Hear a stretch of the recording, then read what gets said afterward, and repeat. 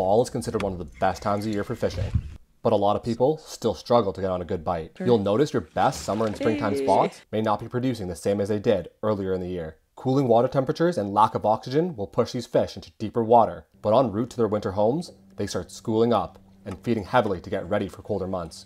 At this time of year, I follow a couple general rules that really help me find the fish and get on really good fall bites. I go over all these details in my latest YouTube video.